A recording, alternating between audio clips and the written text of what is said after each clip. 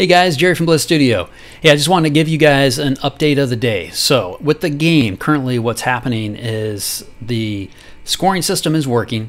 And so every time a user finishes a level, they get some points. Every time they finish the level with a minimum amount of moves, they also get some points. So that part is working. And you can see that happening here. And then also, the next thing I'm going to be looking at is how that's going to look on the screen for the user. I currently just have a template animation up, but I'm going to work on that, and that's more of a polish thing.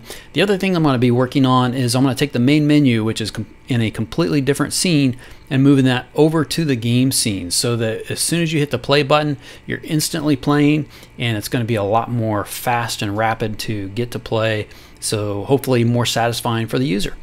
And that is your game update of the day.